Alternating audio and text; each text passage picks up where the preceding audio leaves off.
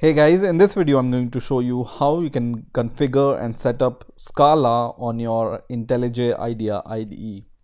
So let's get started. So here is my Intellij IDEA IDE welcome window.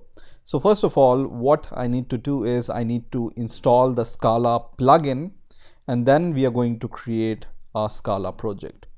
So to install a Scala plugin, you just need to go here where it says configure, and then you need to choose the plugins option here. So go to configure and then choose the plugins options, and then here just choose this option which says install JetBrains plugins. Okay, so when you search here Scala, you will not see any result because you need to search in this section which is called install JetBrains plugin. Okay, so I'm going to just click this option first of all, and then you can see Scala.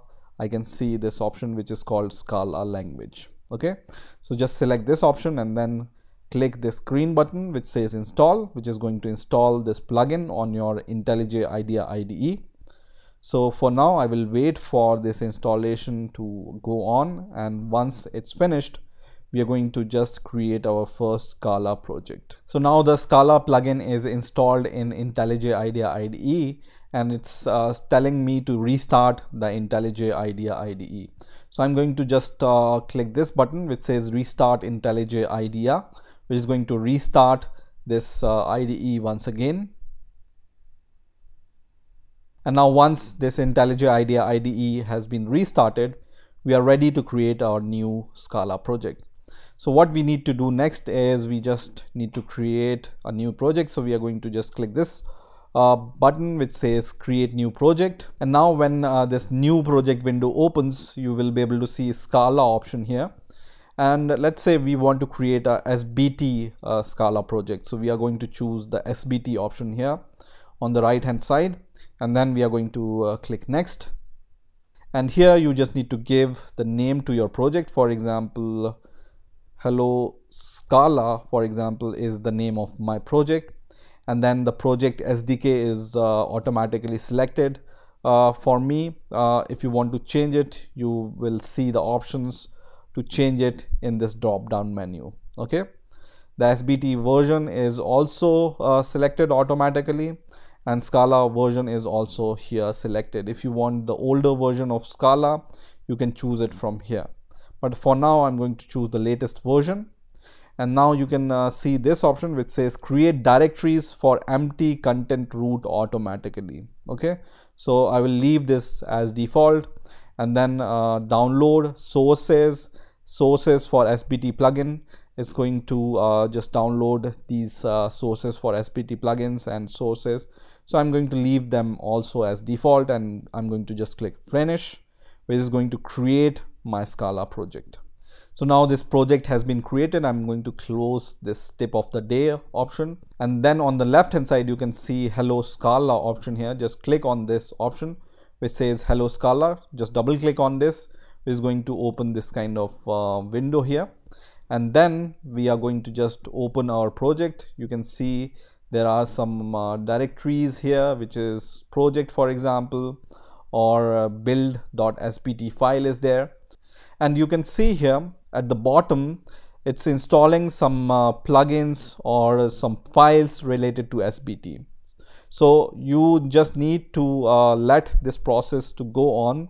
Once all the SBT plugins or SBT files are installed, we will be able to create our Scala files also, right? By the meantime, what we are going to do is we are going to create our source directory and the target directory. So just right click on your project and then go to new, and then select the option which says directory, and in here we are going to just create a directory structure which is src/main/Scala, and then click OK, and you will see this directory structure is created here. Similarly, for creating the target directory, we are going to just right click on the project once again and go to new, and then directory once again, and here just write target/Scala. Okay, and then click OK, which is going to create this directory structure also, right? Now you can see this download is going on, so I'm going to leave this to finish. So once this SBT downloads are complete, we are going to start creating our first Scala file. Okay, so let's the process to complete. First of all, you can see the progress in the bottom bar here.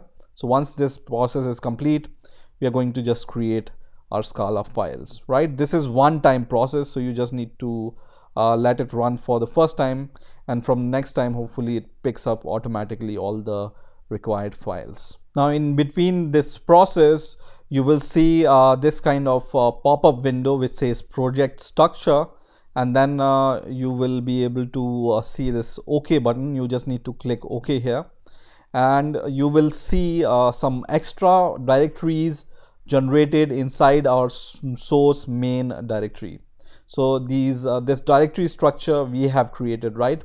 And some of the directories are generated by SBT and Scala plugin for us, which is Java directory and the resource folder. Similarly, in the targets also some of the directories and some of the files are automatically generated by this plugin for us. So next what we are going to do is we are going to just right click on the directory which we have created, which is Scala, which is under source main. So just right click on Scala, and then first of all let's create a package. Let me name it as demo for example, and then click OK.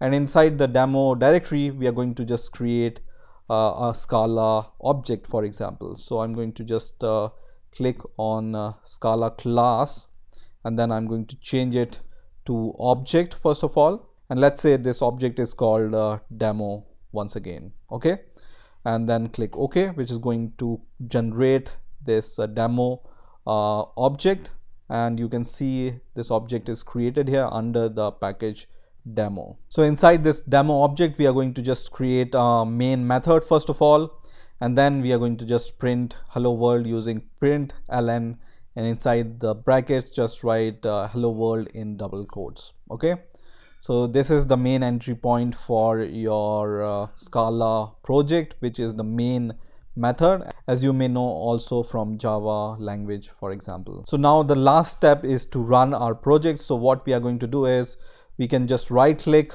on the file itself. So just right click on this file itself, and then just click run demo, which is going to compile and then run your project. And now I can see hello world printed on this console here. So this is how you can configure and set up Scala on your Intellij IDEA IDE. I hope you have enjoyed this video. Please rate, comment and subscribe, and bye for now.